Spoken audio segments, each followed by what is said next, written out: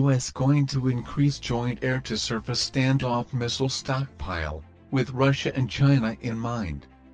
Pentagon is planning to increase its cruise missiles buy from 4,900 weapons to 7,200.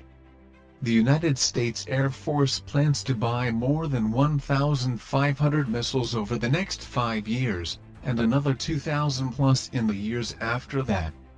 The increase of missiles mentioned in Pentagon's 2020 budget request.